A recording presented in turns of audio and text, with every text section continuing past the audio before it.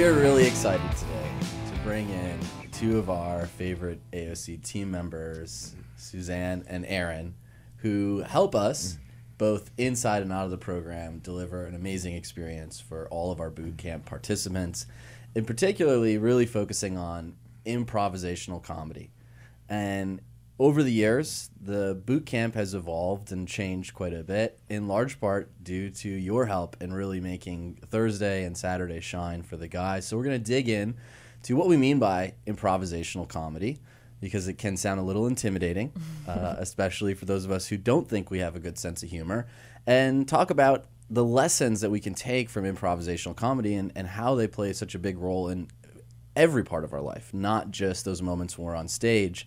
And of course, we're going to share the silly story of us meeting for the first time and the amazing pitch that Johnny gave about the Art of Charm that made you guys jump at the opportunity to work with us. Well, and before we get to all that, I guess we'll just have you all introduce yourselves. I'm Erin. And I'm Suzanne. I didn't know if it was supposed to be longer. I didn't either. I didn't. And I'm that really is good improvisational. At improv. Yeah, that's okay. Very good at improv. I don't know what to say. So to give the audience a little more color to what we mean by improvisational comedy, how would you two define improv? So, I mean, first and foremost, it's just not having a plan. Improv is just, going in with no plan and flying by the seat of your pants. No script, no directors, literally the only thing is maybe one word suggestion from the audience. So it's being comfortable with not knowing what you're going to do or say. Just even hearing about that sounds, I'm sure for a lot of people, and even for myself thinking about it, terrifying. Yeah. Being on stage, everyone looking at you, and you have no plan. As a performing artist myself, I dread the idea of getting on stage without a plan. And for any of my ventures being on stage, I'm so well rehearsed so that I can feel confident and feel good about getting on stage. Well, there's definitely, obviously, a preparedness element. Obviously, we train together, and I think just with anything, you prep for a presentation, but you don't know what's going to happen a lot of the times. And so I think a lot of times the greatest thing about improv is just getting comfortable in that uncomfortability factor. Yeah, I mean, I know a lot of guys will say, oh my gosh, I could never get up on stage and do that. And it's like, well, yeah, but I also wouldn't go give a presentation at your job, or I couldn't just play guitar because I haven't done it before. So you feel that way just because you haven't done it before. And the more you do it, like anything, you can. The unknown is always really awkward. But once you start to kind of pick it apart, it starts to become less scary. Well, I'm sure the audience is going to, we'll tell the audience how you all got involved and why we wanted to bring in improv into the classroom. But I would like to get a little background of how you both had found your way into improv. Do you want to go first, Susan? I will do this. So I basically trained classically, and improv was not in my thought at all. And about 10 years ago, I wanted to take a commercial class, and the woman who ran the program was like, well, you have to take improv to be good at commercials. And I was like, ugh, okay, fine. I'm not really, comedy is not necessarily my thing. When you said you trained classically, what does that mean? Oh, so just theater major, Shakespeare, dramatic acting, all the great classic plays. And now we're going to do improv. Yeah, and I was like, this is not me. I mean, I'm a little weird and I have, can be funny, but I'm not a pro. And so I walked into this class being terrified and being completely I don't think I can do this because I like to have a plan, and this is totally not up my alley. And so I had my comedy mentor, Donovan Scott, who really taught me to just be okay with flying by the seat of my pants. Anyway, so I got into comedy that way, and I had resistance all along the way. I was like, no, this is not it. I can't. But I kept, for some reason, yes-anding life a little bit, and now I'm here, 10 years of sketch and improv under my belt, and comedy's kind of been the forefront a little bit. And met Aaron because of it. That's so me. Yeah, yes, and one of the tenets that we'll be speaking about in a little while. Yeah. Yeah, and I had dabbled in it here and there, and then now it was about 8 years ago. I lived in Singapore for a year, and some of the people I was working with at the theme park at Universal Studios were like, "Let's just start a little like improv practice group," and I was like, oh, that sounds terrifying. So, of course, when I feel that way, I'm usually like, well, I have to push myself to do it now, because especially in the theme park, when you're doing the same thing over and over and over again, it's nice to just do something where you're free and play. And I just fell in love with it and came back to LA after Singapore and kept doing it. I trained at UCB and then kind of fell into this group that with Suzanne, and that's when we started improvising together. Yeah, about like 8 years ago. Yeah. And much like the question that I asked Suzanne about being classically trained, what did you have previously that put you into performing arts, and then which ultimately led you into improv? I started dancing at a very young age, and then got interested in theater when I was about 11 years old. And then as soon as I was on stage and made people laugh for the first time, like then it was over. Like that was all I wanted to do, was make people laugh. But I also trained classically, like in college and everything. And so to all of a sudden do something where it's like, your suggestion is hot dog, and now you have to just do whatever, when you're like, I do Edward Albee plays, like Pulitzer Prize winning plays. But yeah, so it's actually really freeing once you let go. Do you feel a lot of people in the performing arts sort of look at improv as like the weird, wacky little cousin that no one wants to deal with? Or at least that's the way it seemed for you all. Yeah, I mean, definitely there's a little bit of a snobbery around improv, especially like bad improv. I mean, it's made fun of on every show. Like The Office made fun of Michael Scott doing it, like all forms, because bad improv can be really like just like nails down a chalkboard. but it is really like a great exercise for anything. I also feel like nowadays it's seen a little more as cool, because there's I mean, not that SNL hasn't ever been big, but there's just a lot of more sketch comedy shows and shows like The Office and Parks and Recs and all that, where improv is a huge part. So I think it is seen as a little cooler, but maybe in the theater world it might not be seen as, I have no idea. Yeah, I'm not part of whatever club. I could definitely see with the popularity of those shows and people wanting to get involved and understand what it's to take to get there. And of course the improv road can be a long journey, and much like a lot of things we talk about is in self-development, it's something that you're never going to be a pro at. You only get better personally as you go through that journey. Yeah, you can get better and then still have this huge fallback. Like, you're like, oh, I'm used to being on stage now and not getting nervous or anything like that. And then we said a year or so ago, we did a huge sketch show, which actually you guys went to on the Comedy Central stage. And right before the show, I had this internal meltdown. And I was like, I can't do this. I can't go out. I don't know what I'm doing. And I looked at Aaron, who I thought might have been having the same internal meltdown, but we just didn't acknowledge it. We're like, let's just go do it. And then about, a minute into the show, we were good. And after the show, Aaron's like, I almost left. Yeah. I was like, I'm standing backstage and I was like, the back door is only like 20 feet away. I think I might just walk right out the back door and just not come back. And I think that's what's remarkable for everyone listening, is that even if you've been doing something for 10 years and you've trained and you've gone through all these opportunities to perform, there's still going to be those moments where you feel like, I'm not good enough, I'm not enough, this isn't going to work. So the goal is not to turn the other way and go, oh, everything I do is killer. The goal is to find those moments, push through, and as you said, within minutes, it dissolves, right? It's anxiety, it comes and goes.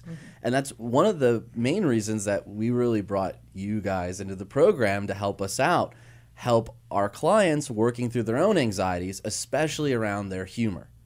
And listeners of the show, back when it was the Pickup Podcast, and it was geared solely towards attracting the opposite sex and flirting with women, we talked a lot about this idea of banter and how important a sense of humor is to break the ice and get some attraction going. And we launched a few episodes around banter specifically, and we got a lot of pushback. I can't say those things. I'm not funny. You guys are funny. You guys have the one-liners. That's you. It doesn't work for me. And that's what's been so amazing about having improv in the course is that everyone has a different sense of humor, and there's no right or wrong sense of humor. It's finding your own voice and allowing it to come through in those moments where you feel a little awkward, a little anxious. And I'd love to just share the story of how we met, because it's funny that we're on opposite sides of the table, because we actually had opposite perspectives of how it went. Yes. Which we'll espouse now on this show. So you and I have talked about doing improv for a few years. We had done it in New York. Yeah. And it pushed our buttons. Yes. So we had a large group of support staff then. There was 15 on the team. And we had someone classically trained come in and do a little team building exercise with everyone. And half of us loved it. Half of us hated it. But we were like, you know what? There's something here. It's challenging, and it allows you to push on areas where you're probably not pushing. Oh, and let's be honest, the reason it struck half of the room in such a certain way was an indicator that this is something that needs to be implemented in the class, because it is going to places, it's pushing people in places where they're uncomfortable. And I think that was where we had looked at each other and went, aha. Right. There's something here. There's something here. And so we had been talking about it, and we didn't really have room to do it, but we wanted to at least kick around the idea and see.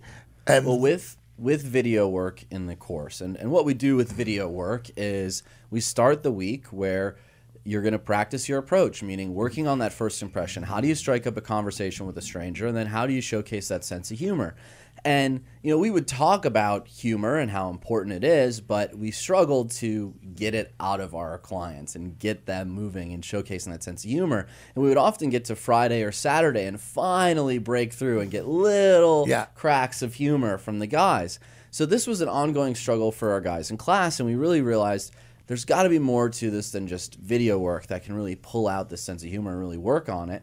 So that's when we started talking about improv. And one of our guys. Well, the other thing is we specifically wanted it to be taught by girls. We wanted to have some feminine energy in the room. The classes at that time, the company at that time was predominantly all males. Which is funny, because now it's 85% women in the company. Yeah. And we get emails, since Johnny and I have been doing the show over the last couple months, emails every single show. Where are the women? Why are there not women on the show? Why is it just you two jabronis running around, guy talk? We want to hear some women. So we brought you on to satisfy our listeners. We listen, we read the emails. If it's hate, send it to Johnny at The Art of Charm. Yes. If it's love, send it to AJ so our egos can handle it.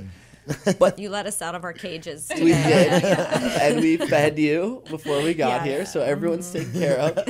Which was a delicious meal, guys. So we wanted to bring in we wanted girls to teach that class. We felt that there was enough male testosterone and toxic masculinity to run around the place. So let's lighten it up. And let's be honest, so a lot of us as men struggle with showcasing that sense of humor around women, right? Absolutely. It's a lot easier to joke around guys. Yes. You kind of play on the same fratty humor that you had in high school, but around women, how do I showcase that sense of humor and come off as charming, come off as interesting? Well, the pluses just way outweigh the negatives, and of course I'm sure they want to hear the negatives, Johnny. We'll share that after show. It's been so long, couldn't even think of it. So we asked a buddy of ours, Justin Foster, a brilliant comedian in his own right here in Los Angeles, if he knew any girls who had taught improv. And it just so happens, like, I do. I know just the girls. And he had put me in touch with Erin, who I had contacted, and I had set up a meeting with her, and you did not go. You're like, you can handle it. Go ahead and talk to her. And I was like, yeah, I got this. No problem. I got it all worked out. And I had met Erin at the 101 Diner on Franklin, and I pitched her this idea, and she seemed at least to me, because I have a great lens for positivity. I was like very positive, very excited. I was like, yeah, she's going to get back to me in a couple of days. I think it went well. Totally nailed the pitch. Yeah, you came back all excited. Yeah, And absolutely. I'm like, great, we're going to start doing improv. We got some help on video work. Yes. It's funny that you say this now because we find out that Erin's a classically trained actress. So she did a very good job of persuading you in the moment that she was sold. Well, yeah. Well, the whole thing was to present this in a way that was wholesome and constructive, and I thought I did wonders. And she's like, "Yeah, no, I saw right through that." Yeah, I was like, oh, this guy seems like he thinks he's slick. Okay, so what you're really telling me is that you have this thing where you have guys come from all over, learning how to manipulate women. No thanks. How did you get that from my wonderful pitch? I feel like it's probably also just like baggage from the. Yeah. We didn't know anything about this. Right. Yeah, and at that time, I feel like is when I had first started hearing about like pickup artist stuff Yeah. and the game and all of this. So I was like, oh, that like when I looked, I think I Googled after we met and Yeah. just looked things up, and I was like, oh no, I don't like want to be a part of anything that just helps women be manipulated. Like I course. can't live with myself doing that. So yeah, I was just like, no thanks. Yeah. So we had went a year, and at the time we were still having some difficulty finding regular video work girls because of we Well, had living some in LA. actresses and they had a lot of things going on. We were doing it on a shoestring budget, and very often there would be other shoots that would come up that would pay Yeah. more than AOC, so we were losing. But staff. I was determined to rope Erin in because we wanted the improv so bad, and I was like, "There's got to be a way. I'm just gonna table this for now, but we're gonna come back to it." And it had been about a year, and we had talked. It was like, "Okay, well, let's give Erin another ring and see where she's at now." So Erin said, I'm in one condition. And she came back with, I'm teaching my own section in class. It's going to be improv only, and I want nothing to do with your video work. And we said, well, we can't afford that. Thank you. Thank you for the offer to teach in our class. Like, Erin had such confidence. She's like, you know what? I'm getting my own day, and I'm taking over. And we're like, wait, what? This is our program. So that's not going to work. But we stayed in touch. Yeah. And how did you come to the conclusion to check out the video work section? Well, when Johnny reached back out, and I did, like, in the meeting, I did like Johnny. I thought he was cool. I was just like, I don't want to be a part of this whole, global thing. So when he reached back out and asked about video work, I was like, okay, this guy seems nice enough. He's also, like, Justin vouches for him. Justin's a great guy. So I was like, all right, can I just at least see what this is? Yeah. So then I came in and watched video work and was just like, oh my gosh. And this is back when it was, apartment off of Hollywood. And it was just like in the small living room there. And I came in and observed, and I was just like, oh my God, this would be such a helpful tool for so many people to really just get to practice and then see yourself on camera, just like, athletes do that. Like any kind of, when you're training, to see yourself on camera and then be able to see the things that you're doing right and the things you're not doing right. It's eye-opening. So I was like, what a useful tool. Actually, I'm really interested in this. And what's so funny is, we took Dale Carnegie high impact presentation training, and they filmed us giving talks in front of the room. And going into that training course, I was like, I got this. I've done so much public speaking. I've been on stages. Nothing to worry about here. I get up, I give my first talk, and I'm just expecting the proctor to be like, A+, that was amazing, standing ovation. She's like, well, here, let's go in the other room and look at the video. I'm thinking, we don't need to look at the video. I nailed it. And then I saw myself on video, and I was floored that was the presentation. That's what I was doing with my hands. That's where my nervous energy was going. That's how poorly I was making eye contact, and all these little nuances that internally I certainly wasn't feeling. Mm-hmm. And I had this vision of how I was on stage, and that was not what I was seeing on camera. But then the flip side of doing it a few times, I started to see the improvement, felt really empowered, and it became exciting. So the video work was an important section of class that we added probably about 7.5 years ago, based on a friend's suggestion from what he was doing in his programs. And then we added a second component so that the guys got to see their growth for themselves. On top of that, video work does pull out these moments where we lose our train of thought, we lose the words. And those are the moments where improvisational comedy really come in, when you lose the script, because everyone goes into the conversation mapping out, I'm going to say this, predictably they're going to say that, and then I can say this, and this is when I'm going to hit them with that one-liner. And inevitably, right, the art of charm, the art is the part where you can't memorize these lines. You can't anticipate someone else's response because oftentimes that's not what they're going to say. So in these moments, we're seeing this on camera of our guys get a little frozen, get a little nervous about it, to now adding improv in between the second video section. And we'll speak to some of the transformations you guys have seen. It's been remarkable how Friday's been an entirely different video experience, allowing the guys the opportunity to break out of their shell. What I'd love to know from you guys, now that you've been through the other side, and Aaron, we've talked to your husband about this as well, you know, it's not, that's the one thing that I love about the Art of Charm most, is it's not just us going in saying, do this, do that, do this. It truly is both of us and the clients going in and learning. And we're constantly learning, even as we're up in front of the room teaching, new ways to present ideas, new ways to formulate ideas. And I know your husband spoke a lot to this, Aaron. Is there anything that you guys have learned from working with the clients over the last 5-6 years that you've taken away from video work? Absolutely. I mean, I feel like I always went into an interaction thinking I'm the awkward one, I'm the nervous one, the other person, you just assume the other person has it all together, and for some reason you're the wreck, and that holds you back from having interactions that you want to have, because you just have that cognitive distortion that you're the awkward, weird one. And through doing video work on the other side of it, I'm like, oh, everyone feels like they're the awkward, weird one, and kind of how great and freeing that is to be like, it's just awkward to talk to someone new, no matter how, even if you play it off as if like, I am so awesome at this. I mean, the guys will tell me like, oh, it's so easy for you to talk. And I'm like, I remember the first like few weeks doing video work, I was so nervous doing video work as the person there, you know, that's supposed to be like, oh yes, I'm so comfortable talking to everyone. But it's like, you know, it's helped me in social interactions immensely, just changing that framework of like, oh, everyone feels a little awkward talking to new people, and that's fine. Yeah, that definitely for me was one, seeing that everyone feels awkward, but actually, which I feel like I learned a lot, was committing to your body position.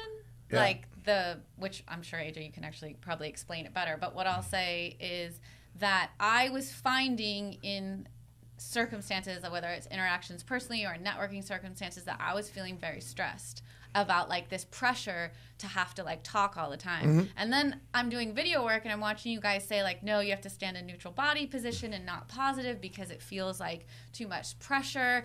And I was like, that's why. Oh my gosh. And I started kind of just in certain aspects when I would go out, like, let me just see if I could just stand next to the person, and it would just take so much pressure off for me. So I feel like there's been a lot that I've learned, and I'm sure Aaron can attest to it too, of just like from the program. Like, even though I know we're here teaching the improv stuff, it's like we're still learning from you guys too, and it's really great. I wish I had this earlier. Like, I wish. I think all of us would say that. What I'd like to know is, so Erin started doing the video work, and then she had roped you into this whole thing.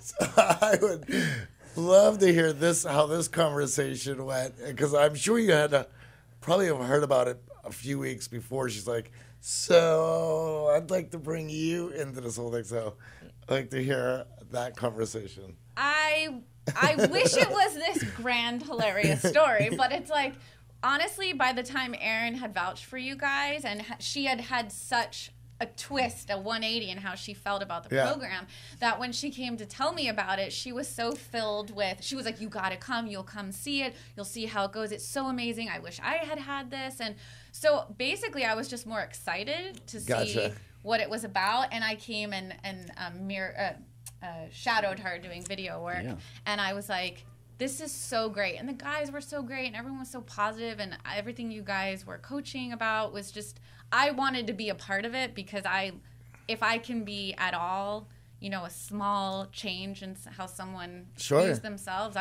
that's amazing to me. Did she tell you about our first meeting? Did you hear about that? Do you know, I feel like I didn't hear about that until we were all talking one time at dinner, and I was like, I didn't know that at all. Erin's a great friend, hiding pertinent information Yeah, from she you. was like, I'm here to sell you on this, and I'm not going to tell you about the stuff that happened before. I didn't. I don't think I really told many people about it because I was just like, oh, I want to see what this is first, and then I was like, no.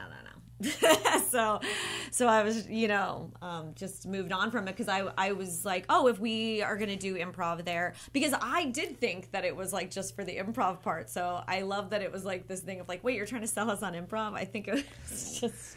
And we, to the point about the video work and why it's so important in class and why we wanted to bring in professional improv trainers, instructors, is because it really is a moment for these guys to practice in a controlled environment and get feedback where, we're going to go out, but there's a lot of other variables we can't control while we're out. On top of that, we have guys through the program from all walks of life. We have military guys. We have guys who are married. We have guys who are divorced. And then we have young guys who actually want to learn how to be better with women. So with that, not every approach is this dating scenario where you're a girl in a bar and we got a hit on you. You guys have the ability in the moment to change roles and very quickly drop into, oh, this is a networking, this is a conference, this is a simple event, this is an opportunity for me to chat with you in the grocery store. So that allowed more flexibility for the video work, which we didn't really have previously when we were just relying on some models and actresses here in LA. And that's been amazing for the guys to be able to get those minutes and moments to practice. Well, I also want to say, to Erin's and Suzanne's credit, like, the people that we've had previously helping us out, I don't think they never got the big picture. I mean, for them, it was just a paid gig. Yeah. Right. And Erin, to her credit, saw the whole picture, right? And Suzanne, you just mentioned as well, it's like, wow, if I can be a part of this change, well, how wonderful is that? This is something that these people are going to remember probably for the rest of their lives.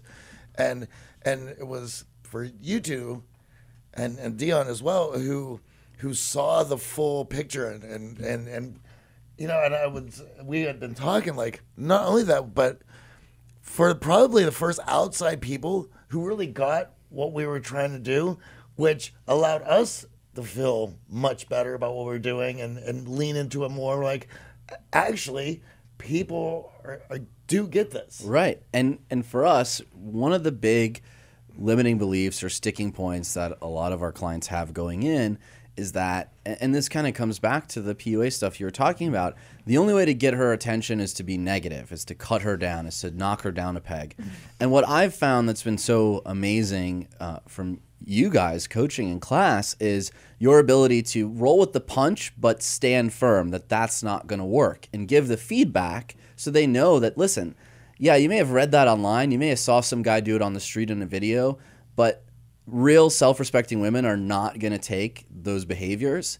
And giving the guys an opportunity to work through those toxic mindsets, those toxic viewpoints in class, they can come out the other side and know, oh, I just have to showcase some sense of humor. I don't have to take shots at her to be this cocky, funny, amazing guy. I can actually elevate everyone and have a laugh in the process. And I know we've had those moments, right, where I'm holding the camera and the guys get a little nervous and they unleash something that I'm like, I hope you didn't mean to say that. And I could see your reaction. But it's been very helpful to work through these things in that classroom setting. And I do want to give a little sneak announcement. For the women that are listening, we are going to be launching a women's program. Yes. Suzanne and Erin are active in the development of that. So yes, you too will get an opportunity to get some video work and some improv comedy coaching later this year. So we'll announce that date in a bit. But I know we get a lot of feedback. Yes, we do. The audience is about 60-40 right now, 60% men, 40% female. And it does feel like we've left the women behind, but we're hiring women, we're bringing women on the team, and we're growing to start working with women. Now, why are we even talking about improv? Why is this so important outside of just the boot camp?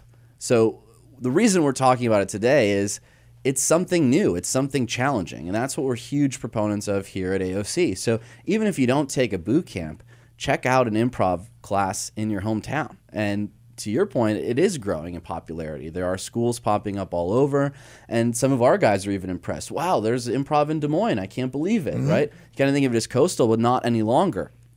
Second thing is, now you get to challenge some of these limiting beliefs, right? Our guys in boot camp have the limiting belief that you have to be negative to succeed.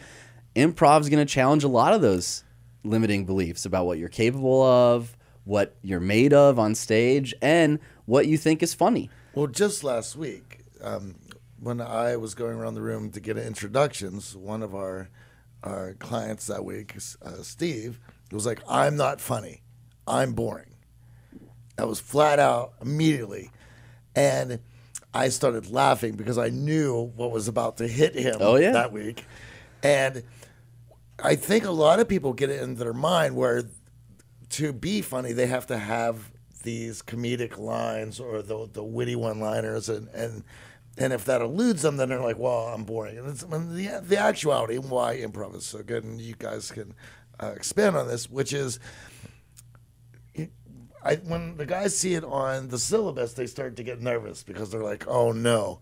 But the thing about it is the answers of humor are going to be in the other person. And it's also going to be in allowing these situations to build and allow your quirkiness and your uniqueness as a human being deal with this situation. And if you're able to laugh about it, so can everyone else in the room. And so it's about getting comfortable with those situations, but also it's not about being witty, it's about listening. And adding to, right? Good improv is not one person on stage commanding all the attention. It's a team environment where in order for the sketch to play out, everyone needs to have an opportunity to play along and join in. And I'd love to hear from you, Suzanne. Improv, right? Now you're giving me the look that I see in class. Yeah. I'm like, oh no, what? Were there any limiting beliefs that you had going into improv that you had to work through? It sounds like in the beginning, right, you had that same sense of like, I'm not funny. This isn't something I should be working on. Yeah, I definitely, like, I'd always been silly growing up. And I thought that there was a difference between... I can be silly with my friends and being a funny comedian or something like that. So when I first started improv, which I was very resistant to, I will keep saying I was resistant to. I feel like I was resistant to it even just a couple years ago. I was like, I guess I'm an improviser now.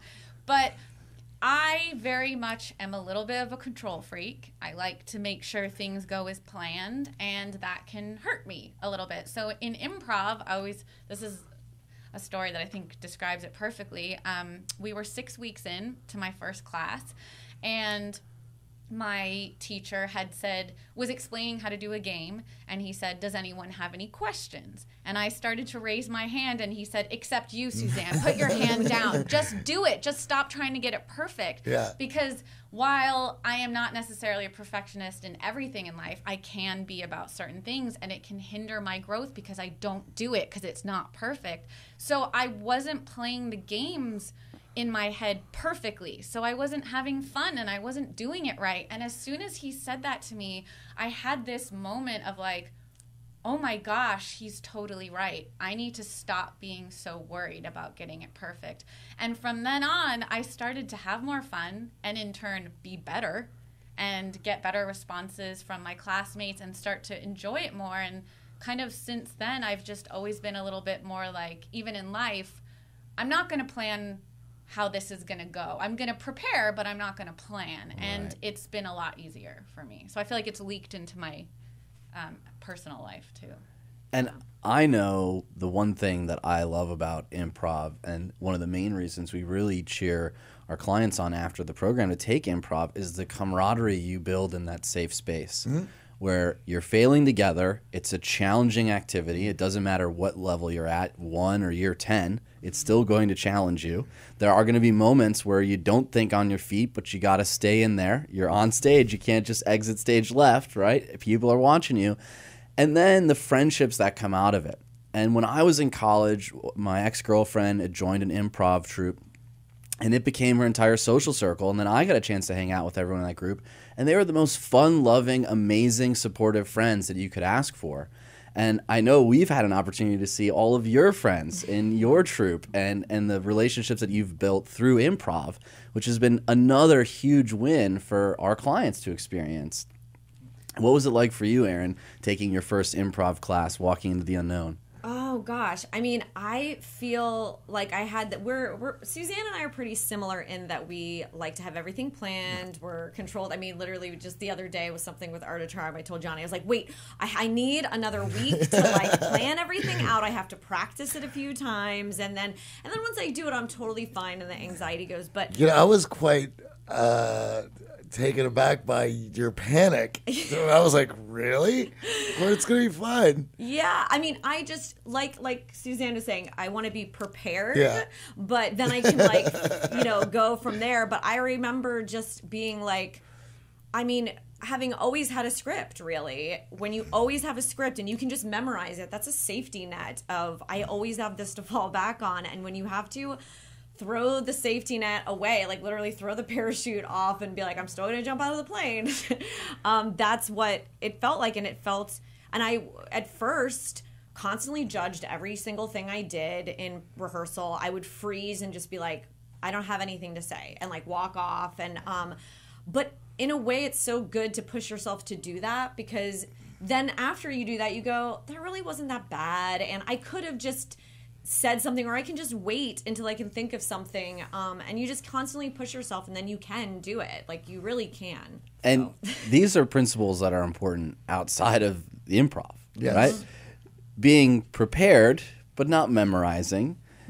Putting in a little bit of work allows you that flexibility to improv in other areas. And I know both of you have lessons where improv has played a big role in your success personally.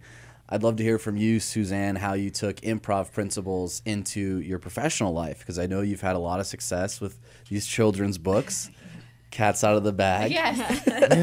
Oh no! They're at Barnes & Noble, but I've been trying to hide it. So I run a startup with my mom. It's a children's company, and I write a lot of the books. Which is a whole other story about resistance at some point that I had towards that. But we're in it now. And part of the job is going to do live readings with the most vocal, honest audience of the world, children. Oh, of course, yes. Children also who are probably kindergarten to third grade, who have no filter. And, you plan a reading and you're like, I'm going to read this book and I'm going to read it without any stops and anything like that. That's not the case. Like, there's always someone, yelling at you. It's a lot of times positive, but sometimes, like, there was this little boy who I was, like, reading the word vase, and he's like, it's vase. And then another time a girl was like, I like your shirt, or like, what are you wearing? It's like, you never know what's going to happen. And I feel like if I hadn't have trained in improv, I would be like panicking inside, because I'd be like, it's disrupting the rhythm. What's happening? Sure. How do I react to this? Where now it's just like I'm able to interact and like acknowledge, but also keep it on track. So, and children are, I love them so much, but they're terrifying because they're so honest. So it's just such a good thing to have, like a tool in my belt. And that ability to withhold some of that emotion too, right? Where it's not going to be helpful. And Johnny and I are often in the audience at your shows, and we're losing it, and we're wondering, how are you on stage not losing it with these talented comedians cracking these amazing jokes? So a lot of it's being able to stay in character, whether you're in front of kids or on stage. Yeah, and it's like you said, I know that I can freak out inside and have an emotional, but I also know from experience of video work when I was training that I don't look as terrified as I feel. Yeah. And because I know that, I'm able to just be like, okay, this is happening. Let's just push it aside and keep moving, because no one else is recognizing it. Yeah.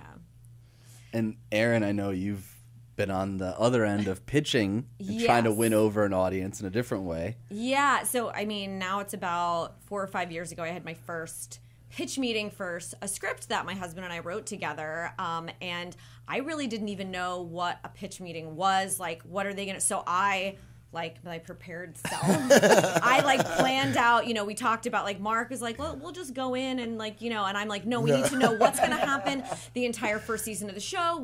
And I'm not even thinking of like pitching other shows, which now I know obviously I would be prepared to pitch all this other stuff. But so we go in and the meeting's going pretty well, but I'm nervous and I'm hiding it. And then they were like, so yeah, you know, I bet you've planned out the first season of what the show would be. Well, what about like the second and third? Like, what would that be? And I was like, what? I've planned. I like know exactly what I want to say for this whole first season thing. Why aren't you asking about that? But I was just like, oh, we've thought about that too. And I just like tap dance, you know, in my head it's like I'm doing a little time step, just tap dancing and making this stuff up. And after the meeting, Mark was like, did we talk about that? Did we talk about the second and third season? I was like, no, but we had to say something. And a lot of times, you know, in those pitch meetings, they're not looking for the perfect answer. Right. They're looking for, are you confident in what you're doing? Would you be able to handle when you are in these meetings or you're in a writer's room and they're saying, okay, pitch me some more ideas. Like, can you just pull something out of your butt? You know, it's, you know, that's interesting. It's, for myself, seeing it in music, it's like, okay, well, so you have a great set. Do you have any material for another record? Mm-hmm. What do you have going on?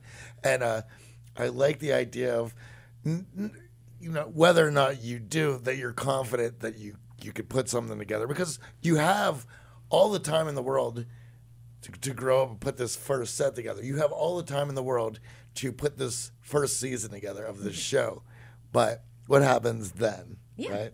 Exactly. Fantastic. You guys always say in video work too, when you're comfortable and confident, you make the other person feel comfortable and confident. So that's all this is. Like, all this is being in situations where you're able to feel comfortable, and then you're like in business situations, you're letting the other person know, I can handle this. Mm-hmm. Right. Yeah. And we are all about dispelling myths here on AOC. Perfectionism, procrastination myth was a big one. Got a lot of downloads, a lot of feedback. The myth that I want to dispel today is improv is not about being funny. And this is where a lot of us get hung up. It's like what we've seen from improv sort of runs the gamut, either the best stuff, whose line is it anyway, which is really intimidating, or some of the worst stuff, like the Michael Scott stuff from The Office that we were talking about, right? But the middle ground is really where the magic happens, because it's about being present. And this mentality, yes, and I'd love to hear more from you guys about, because I know it's such a big mantra in improv. It really powers the whole thing. So what does yes and mean to you, Suzanne? Oh, yes and means to me accepting, so hearing the information, which is, that could be hard if you're not listening. So listening to the information and then adding onto it, adding a statement, adding something onto it to make the conversation or the scene go forward. So moving forward. Anything to add to that? And that's no, I was just gonna say, like, it's yes. And that's where people get tripped up, right? Because this idea of I have to be funny actually takes from the scene, takes from the moment, and robs your partner of an opportunity to have fun too. So this idea of coming up there with witty one-liners and trying to kill the crowd with humor actually works against you on stage in improv, because your teammates, your participants can't get engaged in the scenario, and it often falls flat, which is what we see in class time and time again, where the guys are waiting for that one moment. I'm going to unleash this witty one-liner. I've had worked up for years. I'm going to show Aaron and Suzanne just how funny I am. And they deliver it, and it falls flat because it doesn't actually move the improv act forward. Yeah, I was going to say, we play this game called These Are 5 Things, and we're like, we give a category, and you just shout out the first 5 things that come to mind, and every time we have to be like, don't try to say the wrong thing to be funny, because I promise it won't be funny. But if you really say the first thing that comes to your mind, it almost always is really funny, because it's like, what? Where did that come from? But if you're like, oh, I'm going to say hot dog. I don't know why hot dog is my word today. I'm going to say, hot dog, because that's going to be funny. And it just isn't. When you try to plan instead of just being genuine and being present. Well, and the reason why it's not funny is because you're not listening. Yeah. It's funny. I watch it all the time on stage. The person rev up to plan for that joke. They don't understand why it doesn't get a laugh. And that's because the whole audience knows you're not listening to what the other person is saying. Of course. One of the rules, which in improv, is don't try to be funny, play the scene, be truthful, listen to what the person is saying, and comedy can come out of that. Yeah. Mm-hmm. Well, the other thing that we see in video work is the guys who are so well prepared, they just try to steam over the The answers they don't want or weren't expecting, they just try to steamroll roll through over the whether whoever's doing the improv, and so they'll blurt out for 90 seconds this whole thing that they have worked out, and of course they watch it back on video and they're aghast because they're like, she wasn't able to cooperate or add anything. And then the whole thing is about, especially being on stage, it's allowing everyone to be part of this and to work together. And so upon gaining some interest is allowing the other person to feel that they're a part of this meeting for the first time rather than you steamrolling over the other person. Well, it's also, that's assuming a lot of responsibility. And that's what we say on Thursday in the boot camp too, is that it's not your responsibility to make this conversation go perfectly and to be like in control. Your responsibility is to listen and give some statements and answers. And it's like, it takes two. And I think that's where the guys sometimes feel stressed, is because they're like, I gotta make this right. And it's like, it's not all in your hands. Take that stress off yourself.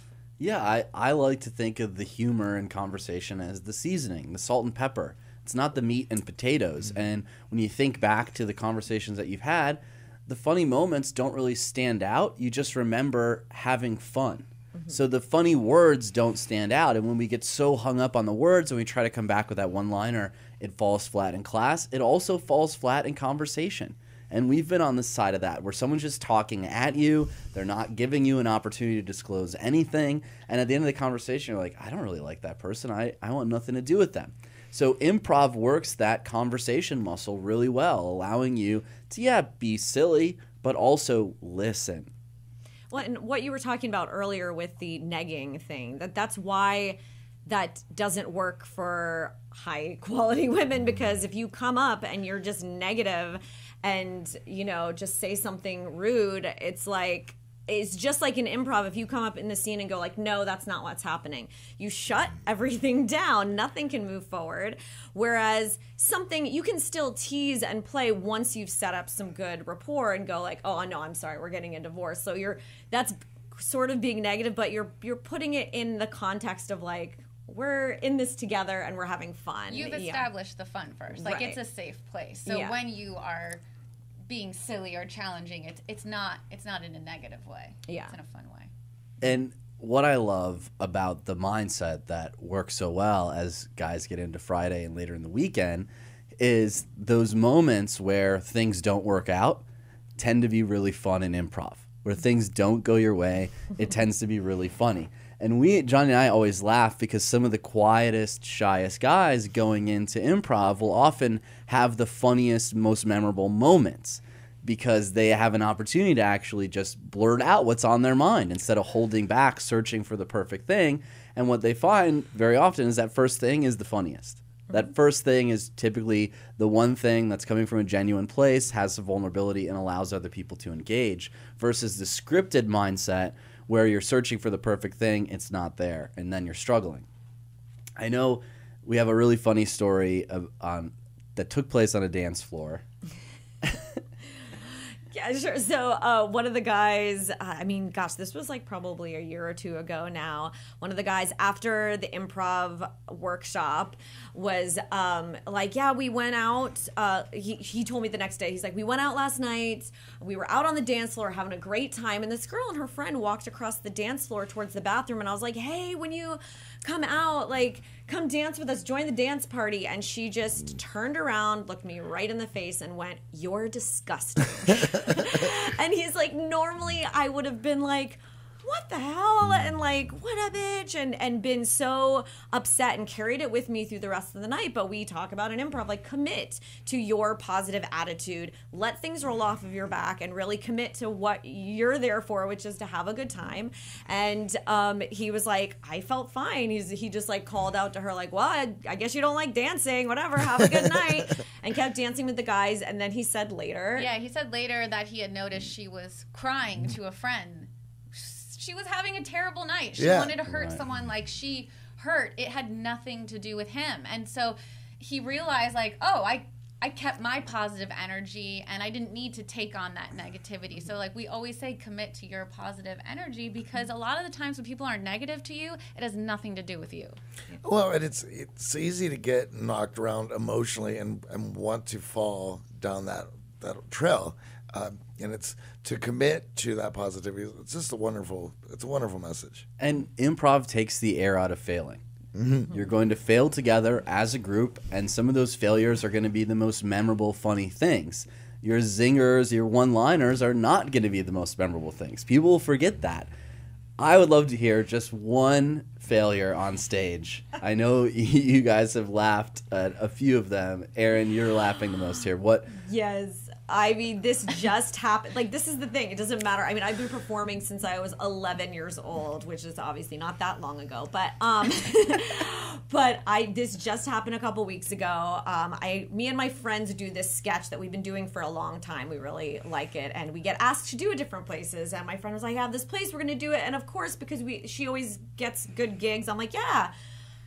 I show up, and it's a church, and it's like 5 people in the audience. I think most of them are the ones that are going to be performing later. Everyone who gets up on stage is like, "So I didn't know this was a church, or that there was comedy being done in this show." So already it's like, oh, great. So we're going to get up here and do this really silly sketch that's all set to music. Music is the only thing. There's no lines. It's all choreographed and whatever. And then they were like, "We don't have a sound system." So they're like, "Can we play it on someone's iPhone and we'll just hold a microphone up to it?" Well, I'm not that tech savvy. I did not realize you have to put some setting on your phone so your phone doesn't just turn off, like, fall asleep after a minute, 60 seconds. So 60 seconds into our scene, the music just shuts off. And so we're standing like by an altar in a church, and like, oh, and the only way to unlock my phone is with my thumbprint. So I have to run off to the side of the stage, put my thumb on the phone. 60 seconds later, phone shuts off again, and so on and so forth. And I was just literally, even at one point, I like whispered to my friend next to me, like, can we just call it a night? Like, let's just walk off stage. And but we didn't. We trucked through, and then afterwards, like, these sweet people that were in the audience were like, "That was really great." I'm like, "No, this makes me feel even worse." Just be like, "Yeah, I'm sorry that happened." Yeah, it was a nightmare. And you can laugh about it. Yeah. Oh right? my I mean, God, that's a valuable lesson to come from improv, is that failure is a part of life. We talked about this in the perfectionism episode. If you haven't listened to it, double back and check out perfectionism. I know some of our listeners struggle with exactly what you were saying, Suzanne, of like, well, I don't even want to do it because I know it's not going to be perfect. But working through that in improv, supportive environment, great group of people. So I'd love to wrap today. For the listeners who maybe can't make it out to an Art of Charm boot camp, although obviously we all agree it's a wise investment. If you can't make it out to the boot camp, but you're interested in improv, where do you get started? I know a lot of our guys ask you guys as well, what are the best classes to take? How do I throw myself in? This sounds exciting. Well, Google is your friend, because I think, like we were saying, it's more popular now. Almost in any city, there is an improv class that you can take. And the best way to do it is just don't hesitate and throw yourself in, and understand that you're going to feel embarrassed. You're going to feel like you failed. There's going to be a million negative feelings you have about yourself, and that's amazing, because what you're trying to learn is how to push through that. So look up your local improv place, even if it's at a university or something, and I suggest taking it. I taught improv before this, and most of my students were not actors. They were in sales and marketing, or coming out of, the military, and so I definitely suggest it. I wanted to add to that. I know a lot of our guys are very into self-development, and a lot of them do mixed martial arts or BJJ. And, you're going to go get your ass kicked. Is basically how that is going to be. And you get used to it. And then, of course, it's very addicting.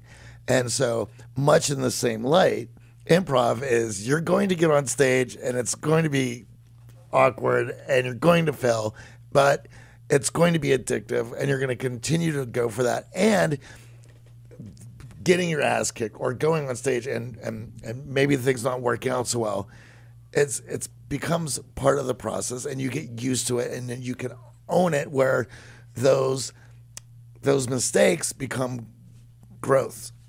Yeah, you're also going to have a lot of wins, and they're going to feel amazing. And Yes. you're going to feel so good that you got this win despite falling a million times Yeah. before.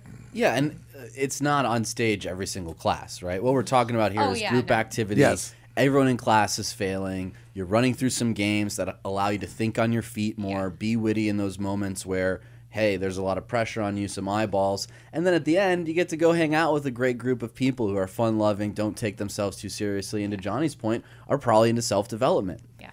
And it's never too late to start. I want to give a shout-out to some of our guys who Yes. have gone through. And I know Ted, CFO locally here in LA, never in a million years on Tuesday would have imagined he'd be taking improv, signed up for improv, and now he's blogging about his personal journey. Griffin, another guy locally who, you know, came in his shell, very nervous about just walking up and talking to someone, and now we got to see him on stage. Yeah. And I want to say, I mean, I know he had done just a couple, but he's new to that whole thing, and so were a lot of the people that he was working with.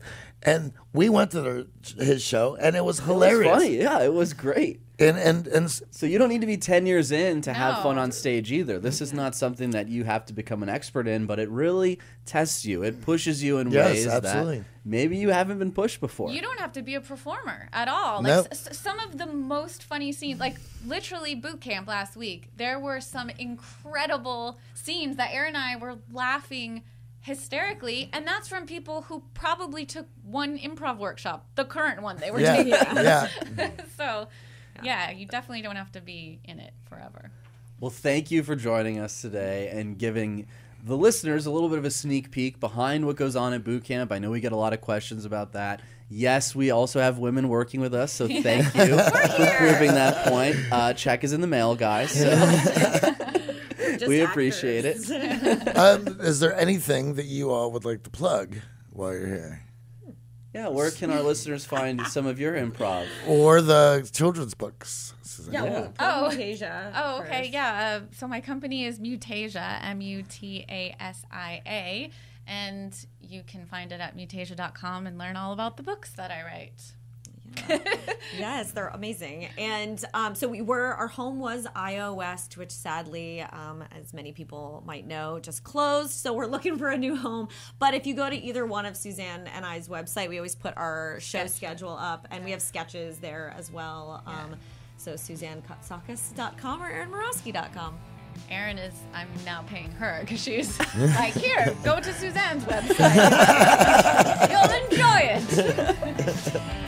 Thank you. Thank you very much.